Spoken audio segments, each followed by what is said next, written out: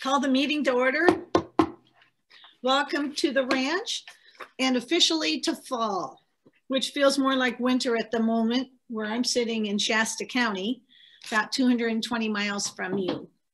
Hopefully all the fires have died down in all over California and Colorado and Oregon particularly.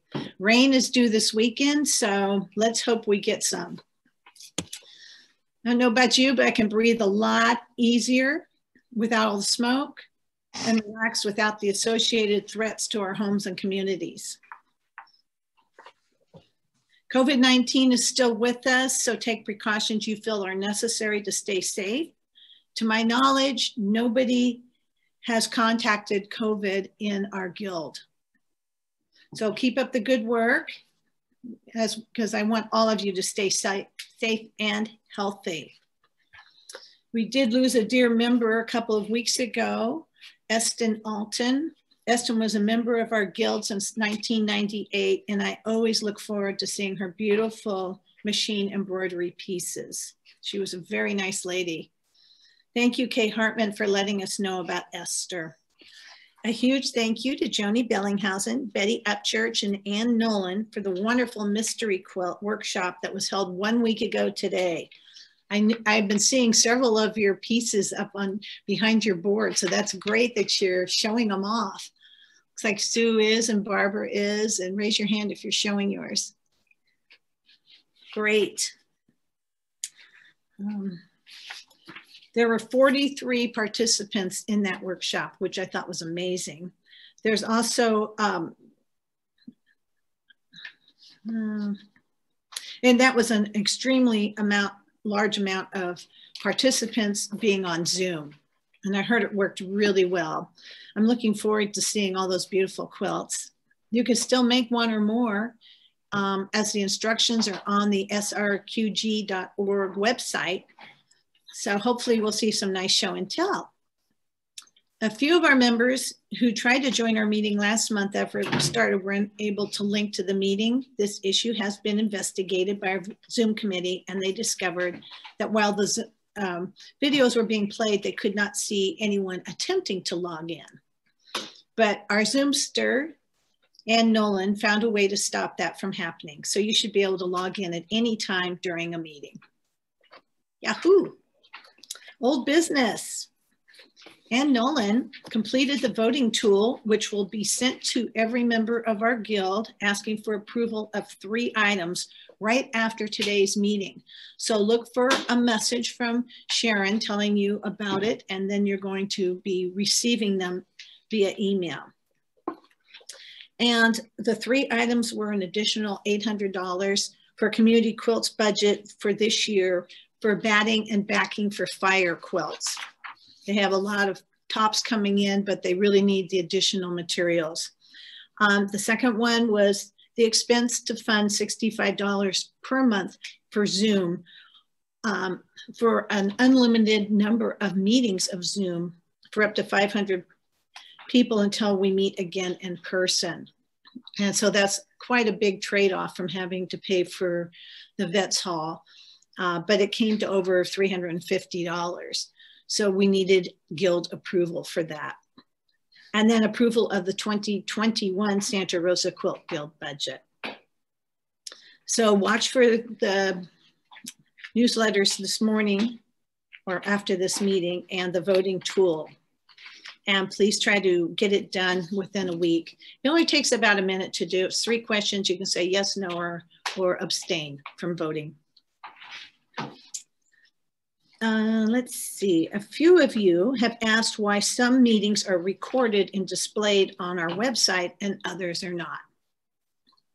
We record most of our meetings, but not speaker meetings and speaker workshops unless the speaker gives us permission.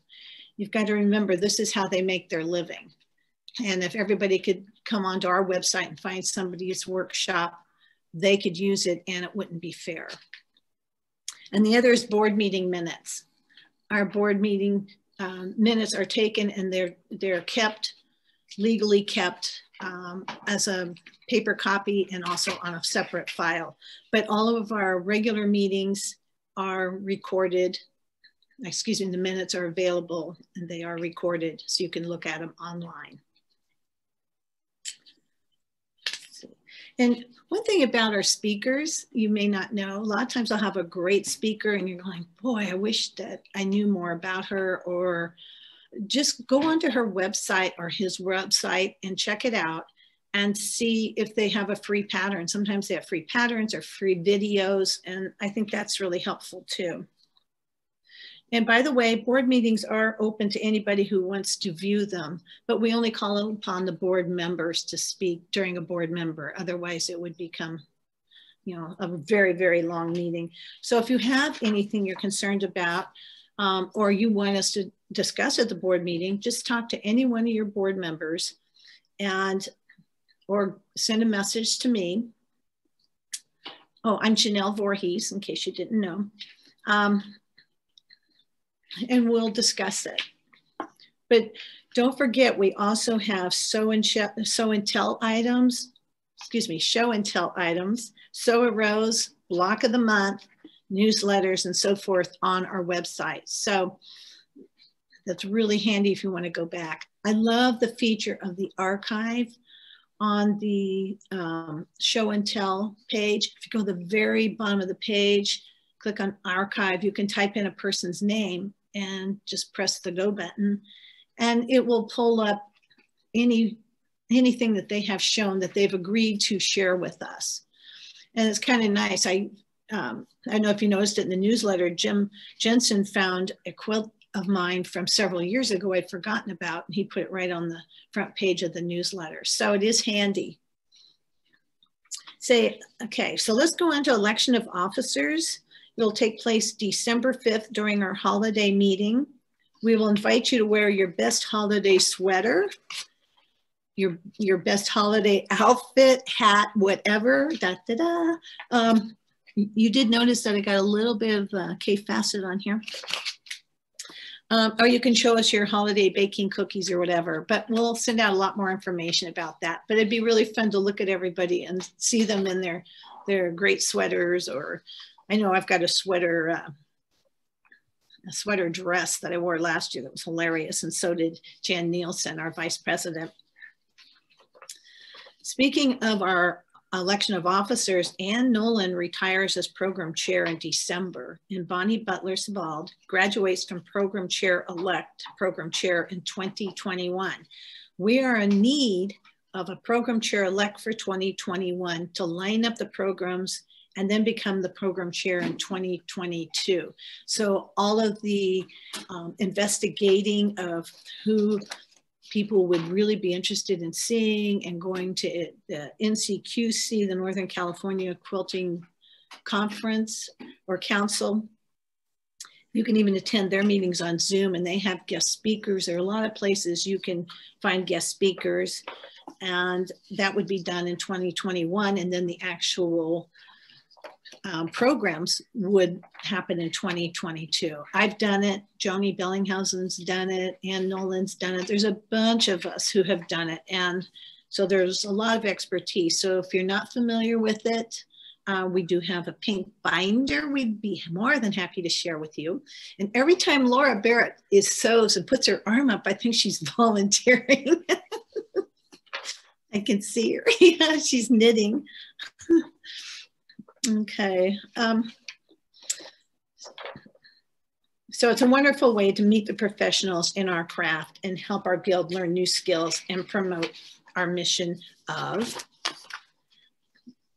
And if all of you don't know our mission statement, our guild is dedicated to preserving this country's quilting heritage through the education and enhancement of quilt making skills. Our members have a love of quilting and all things quilt related, and welcome those who have similar interests. It's nice to go over that at least once a year. I think it's really important because everything we do in our guild is helping our community, whether it's making community quilts, fire quilts, just helping others. Some people volunteer in schools when the schools are open. It all helps. We're also a 501c3 IRS determined nonprofit organization, and as such we have determination number, which is posted on the website in case anybody wants to make a donation. Some of you belong to organizations that are willing to give another organization to another nonprofit. So under new business, our guild received a very nice donation. I'll let Laura Barrett tell you about it. And please run the video from Laura Barrett. Okay. It'll be just a minute.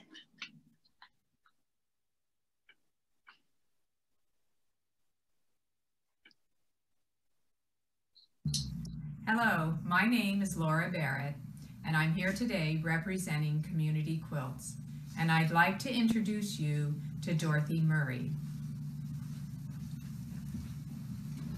Hello, Guild members. It's good to see you, and I hope we can in the near future. Today I wanted to tell you that we've been very fortunate to apply for a Thrivent financial grant for the Guild in the amount of $250.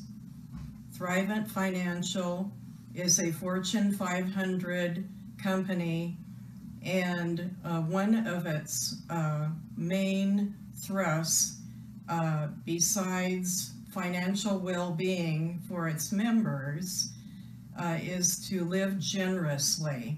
And as you can see, we're wearing Live Generously t-shirts today. And that's provided by Thrivent Financial. Anyway, the last few years, we've been able to get a grant for batting for the Quilt Guild at least once a year, and this year twice. And so this $250 gift card is the second this year. So they've provided $500 worth of batting for the Guild members to use for all of their community projects. Thank you very much.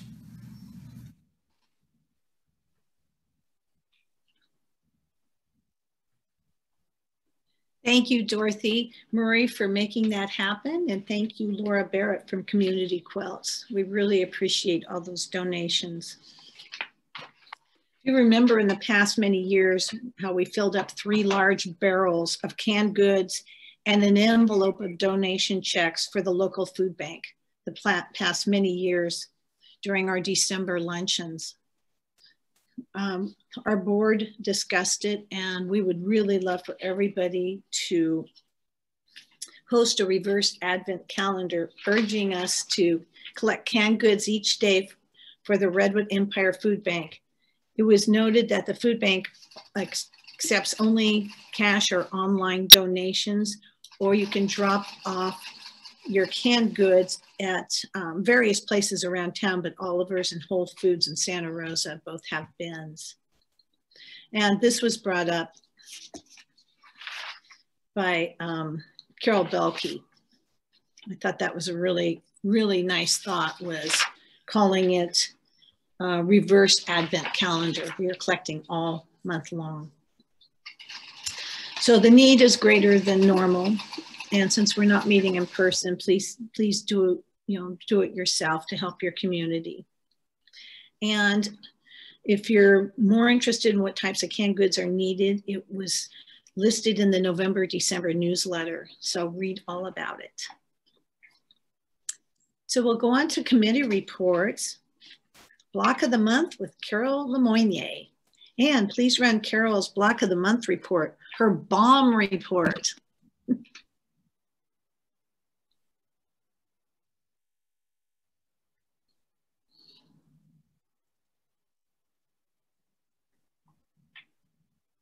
Hi, I'm Carol Lemoynier. I'm a member of the Committee on Block of the Month, and this is a committee report for November. I've got my roasting pan here because guess what you're going to be doing in Thanksgiving, hopefully, is roasting a turkey. And guess what you're going to be doing for the Block of the Month for November? A turkey. So I thought I would take this time to tell you how to make the turkey block. I'll show you the block first, and then I'll go through it very quickly. And then, of course, the instructions will be on our website. The block is a beautiful turkey block. It has a head, a neck, and a bottom body. And then it has a scrappy feathers. So let me go through the steps with you since you're here. First, you need your ingredients to dress your turkey. You need a 8 3.5-inch blocks for the background. You need an 8.5 and a 7.5 strip. You need 2 2.5-inch, 1.5-inch square. This little guy is 1.5 by 2. You need the top of the head, which is 1.5 by 3.5, a 2-inch and a 1-inch square. To make your feathers and the body of the turkey, you need also 8 scraps, 3.5 inches. You need your turkey body, and you need your wattle or your weddle. The background should be light, the body should be dark, the scraps can be whatever you want. The only requirement is that the weddle or the wattle of the turkey should be red, because we know turkeys are red. I don't know if turkeys are dark, because the turkeys I see in the frozen aisle are all white, but let's just go with that. So, the technique in making this block is the stitch, cut, and flip technique. And you only need to do that on the body to make the feathers, the head, and the bottom. To do the stitch, cut, and flip method, you draw, of course, a diagonal line, you sew it, you cut it, you flip it, and lo and behold, you have a half square triangle. On the head, you need the 2-inch square and the 1-inch square, so you got a funny looking head. See, there we go. And the turkey bottom, you need a 1/2-inch square, and then you flip them. Now, in the instructions, in the written instructions, it says, sew right to left, left to right. That doesn't mean anything. Just look at the picture and then you know you need to make the diagonal lines look like this. That's the most difficult part of the block. Thereafter, you need to put your wattles together with the background. Put those two together. You've got your 4-patch. Put them together, sew them together. Add the neck, which is 6.5 inches long. You add your turkey bottom with the background, which is 7.5 inches long. And then come on over here. Here we've got the 4 patches together, along with the neck. You got the bottom. Whoops. I got this. No, I got it right. Okay. You got the bottom with the background. You got your wattle together. And then now you can see how easily this goes together. Once you've put your neck and your wattle, your bottom together, then you sew these 3 pieces together, add them to the body, do the top row, sew them all together, and lo and behold, you have dressed your turkey. You are ready for Thanksgiving. Make a lot of these, and hopefully you'll win a lot more. Thank you.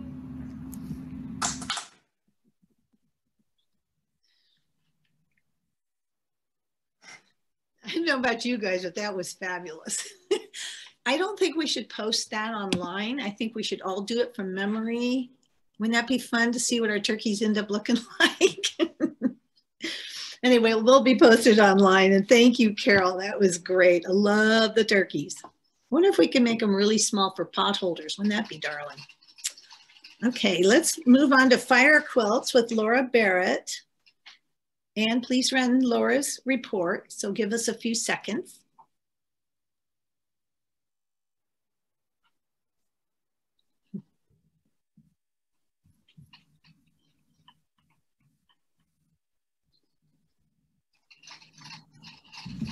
Good morning. I'm Laura Barrett, and I'm with Community Quilts, and I'm here today to talk about our fire quilts.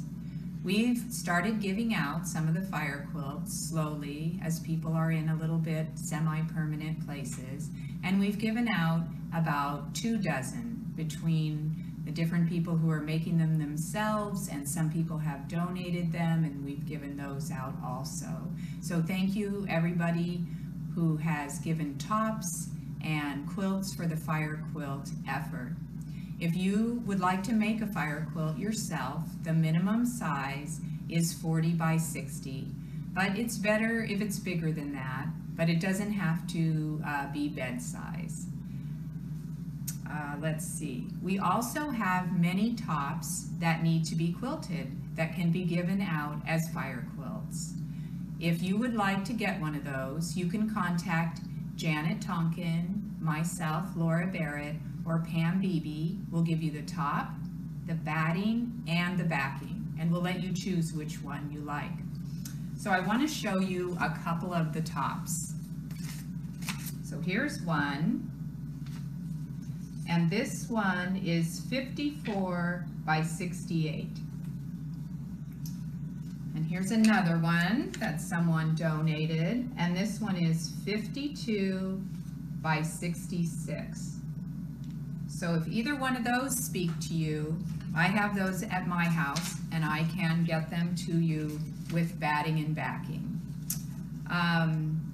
Okay, so the last thing I want to talk about is just to remind everybody where you can drop off quilts.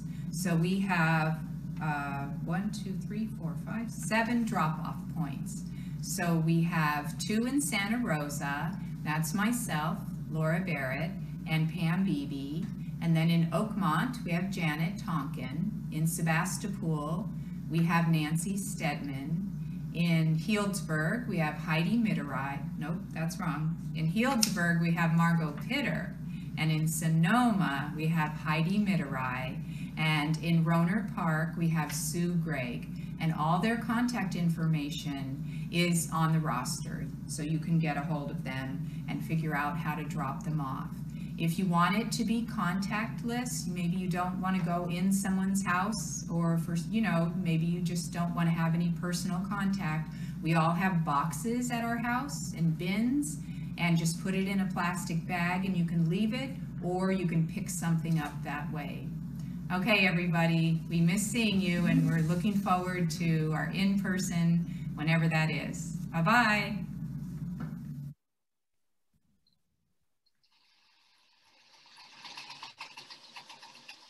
Thank you, Laura. Let's move on. Community Quilts with Janet Tonkin. And please start the video.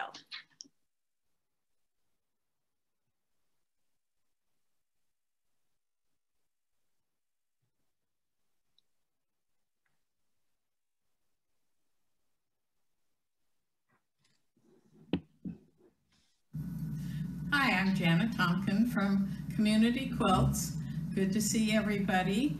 I wanted to thank all of you who have been getting tops and quilts to Community Quilts for our projects during this year, as well as starting to work on fire quilts. I wanted to let you know that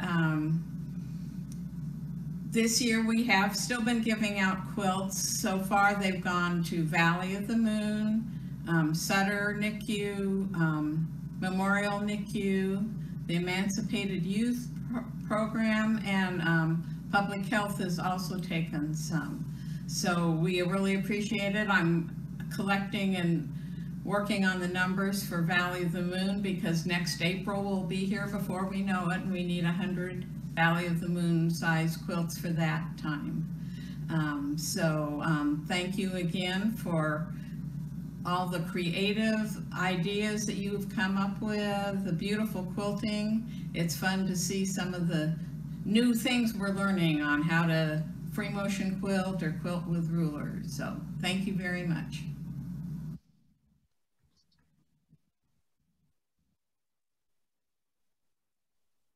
Thank you, Janet. That was very nice. You know, we're heading towards the end of the year, and it's time to think about membership renewal. And Jan Andrews, are you willing to say something live? I certainly am. Good. Hi, everybody. We've sent out information via Sharon and the newsletter about membership renewal. And even though we aren't meeting in person, it is still just as important to be a member of our guild because of the reports you just heard, especially, and because we love our speakers, and we're going to enjoy some Zoom workshops, and hopefully soon we'll be able to see each other in person, and if not hug, we can at least elbow bump, right? Well, I already sent out a memo by way of Sharon showing you the goodies that Linda Super Hooper has put together for us this year. And this one is a really bright jelly roll of 2.5-inch strips with a Fiskars cutter. And this, I think this is the safety kind that shuts itself down automatically, so you probably have less chance of mowing down your finger. This adorable thing, Vicki David, I'm speaking to you, is full of gorgeous fall and earth tone fabrics in a darling pot with a little tree of life charm and 3 white marking pencils. Linda made us a Christmas tree out of fabric. And hiding behind it is one of the old school Olfa 45mm cutters. And this is the kind of cutter with the straight handle that I learned on in the 90s. And it's still my favorite rotary cutter. Here we have some bright and darling fat quarters. I guess I should center that, right? And a lovely pair of embroidery scissors. Vicki David, we're talking to you again. Beautiful fall colors.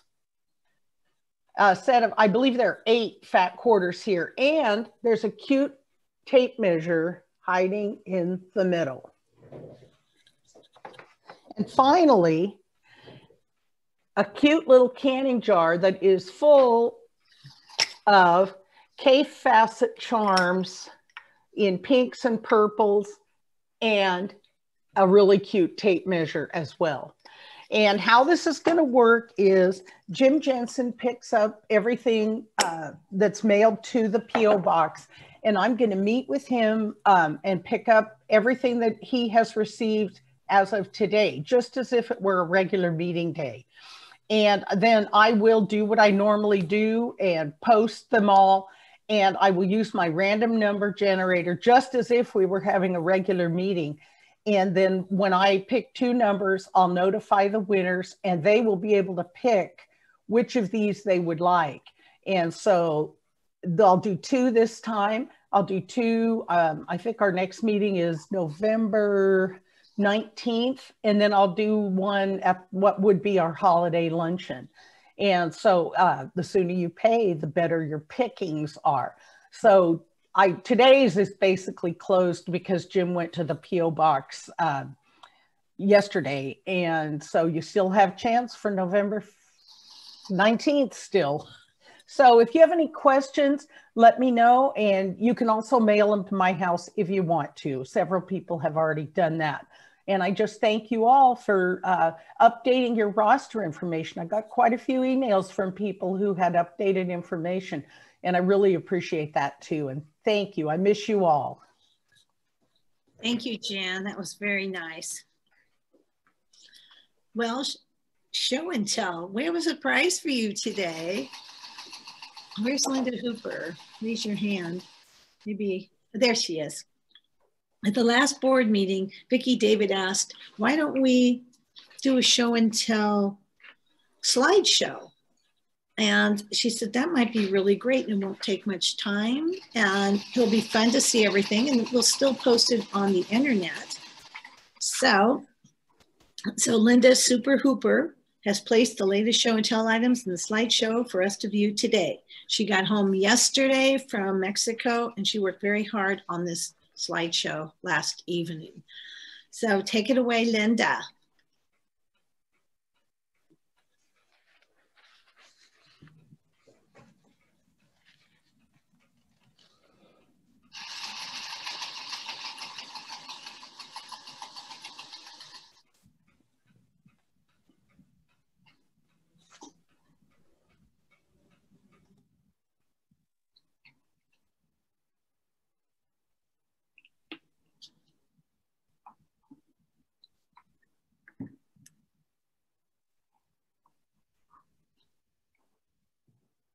Ooh.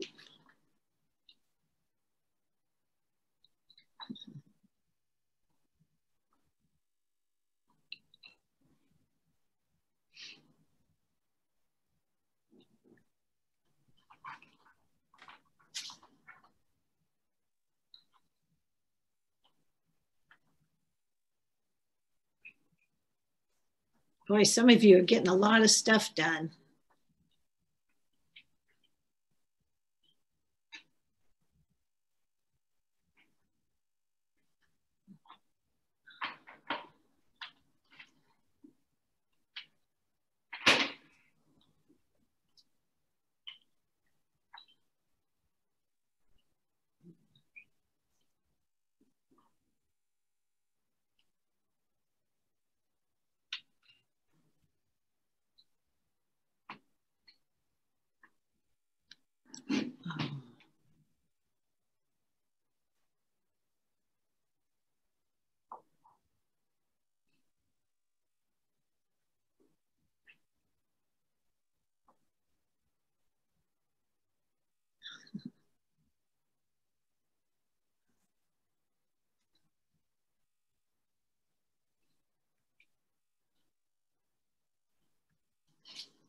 Thank you, Linda. That was just lovely. Didn't you all enjoy it?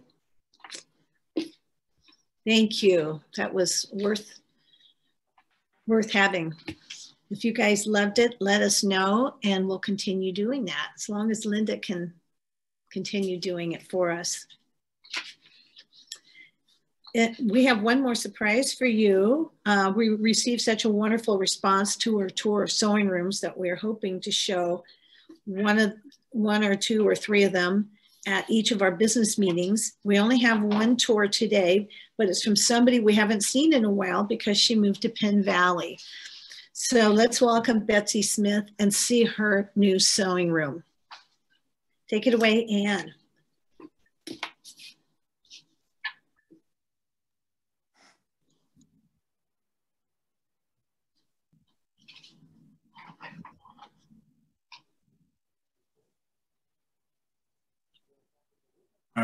No. Hi, Santa Rosa Quilt Guild, Betsy Smith here. I just wanted to show you what sold this house to us was this wonderful room that's now my crafts room.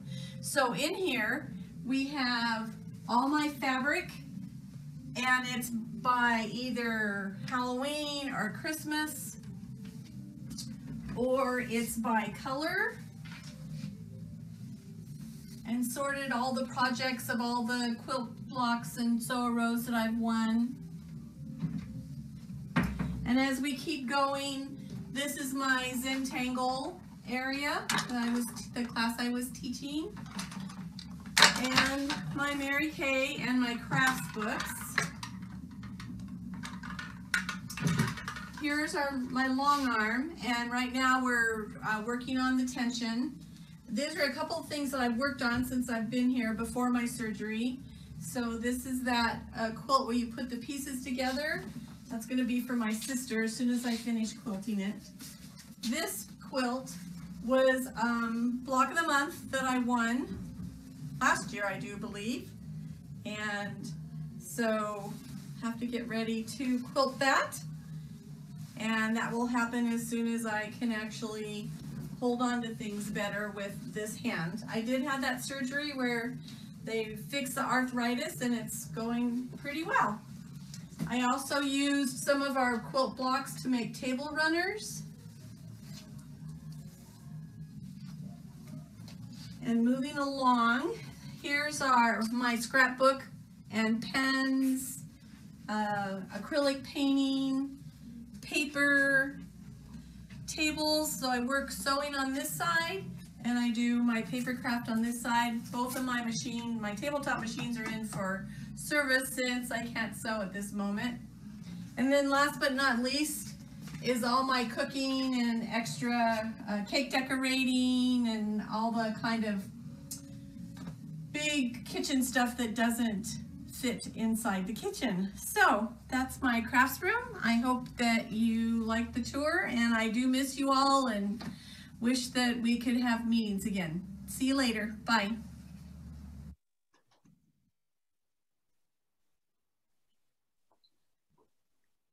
Thank you, Betsy. She seems really happy in her new location, and her hand is healing well.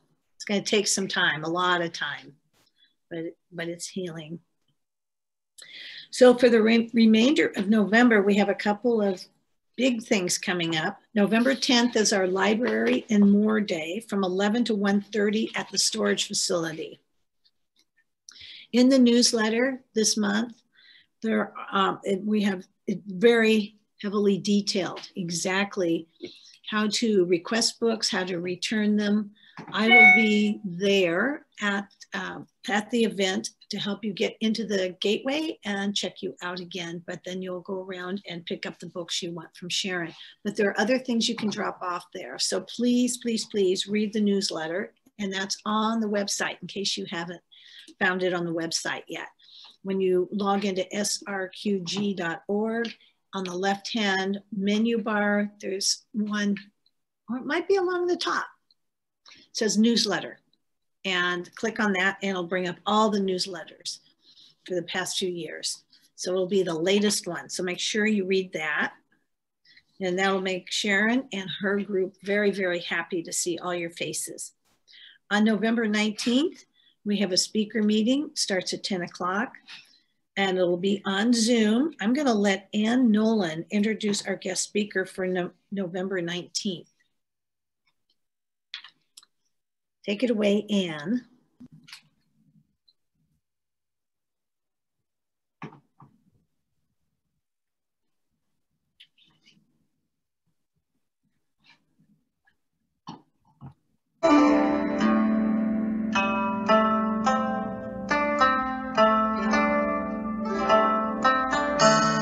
My name is Carol Zayogas. I am the owner of Kimono Momo. I have been sourcing and working with antique Japanese textiles since 2005 and frequently travel back and forth to Japan. My last trip was 2 weeks before the airports shut down and we couldn't leave the country anymore. So I'm here to talk a little bit about my collection, specifically pieces that come under boro and sashiko. Sashiko being the stitch, boro being what you make with that stitch. And I delight in showing people the variations of color and design and pattern in historical sashiko, as well as what you can do with modern sashiko.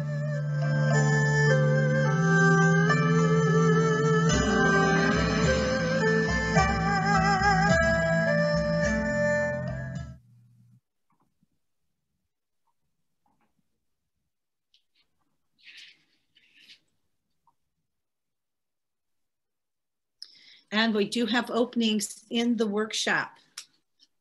Right now we have 10 and we're allowed to have 20. So if you want to take the workshop, please sign up with Ann Nolan. Ann, do you want to say anything? Just wanted to share that this is ideal for a Zoom class because she'll be able to give you close-up views of the stitching and what you're going to learn. And as many of you found out when we did the mystery quilt with Joni, it's a lot of fun to just be on Zoom and visit with people while you're working. Thank you, Ann. And then November 26th is Thanksgiving. So have a wonderful Thanksgiving. Thank you for joining us today. I hope to see all of you at the speaker meeting on November 19th, but hope to see several of you on November 10th at the library. Stay tuned even after I join the meeting. Stay online, and guess what? You'll be able to visit with other people in the Guild. So thank you very, very much. Hope to see you soon. Take care.